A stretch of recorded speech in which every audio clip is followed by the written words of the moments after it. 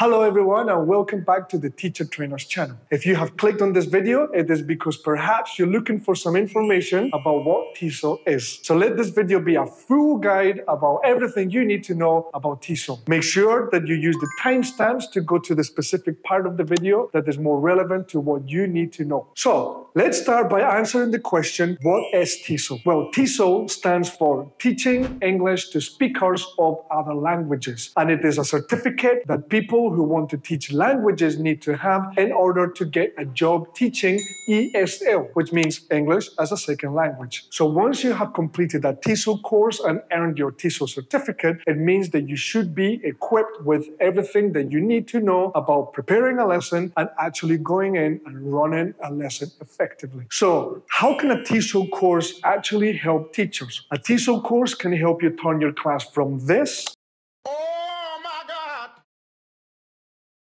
into this.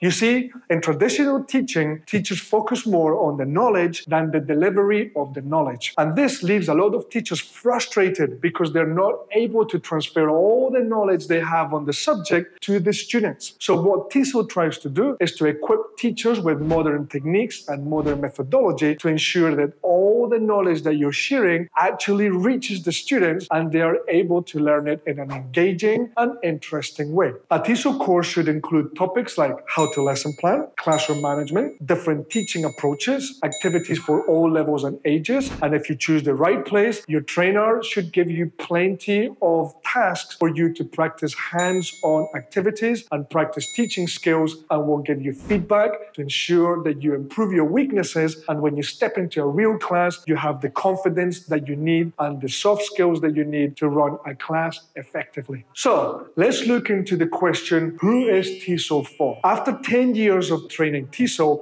the people who come to my courses the most are, of course, teachers who are already teaching and are looking to upgrade their teaching skills. People who develop a passion in teaching and want to actually learn how to teach. Are people who work in different careers and they're really good at English, but they want to change careers and they chose teaching English as their new career path. Also, a lot of people that come to my courses are parents who want to actually be able to help their students learning English. The TESOL course does not really have any entry requirements except that your English proficiency needs to be at a good standard for you to be able to teach English and to follow the course, as everything in the course is 100% done in English. So how can you study TESOL? There are three main formats. One is the self-study, where you are sent all the material and assessments and you complete it all by yourself, which is perhaps the least popular one. The second one is online interactive, which means that you study from home with an actual trainer delivering the lesson, and it is all interactive, which means that you will be sharing ideas with the trainer, you will be interacting with other people in the class. This is usually done over Zoom or other online interactive platforms. Some concerns about this one is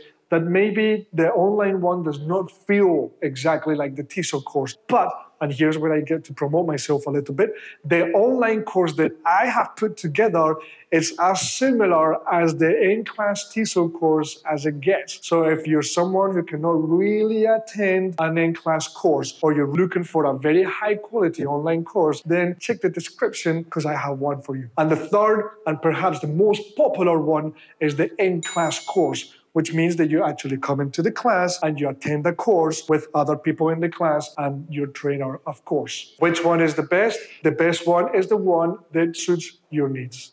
Where to find the TESOL course? Well, I believe that every country and every major city will have TESOL courses. If not, as I already mentioned, there are plenty of online companies that offer online courses. Remember to choose a TESOL course that is interactive, because if not, you're going to miss out on a lot of hands-on activities that will help you come into the class and actually be able to run the class effectively. Like I mentioned before, us at Inspire, we offer a very good option for people who cannot actually study in class. Make sure you check it out. And this is the end of the video, guys. Thank you for watching. I hope that you found all the information that you needed. If there is anything that I have not covered that you want to know, drop a comment. I'll be more than happy to answer any questions that you have. See you guys in the next video. Adrian Rogers from the Teacher Trainers, signing out.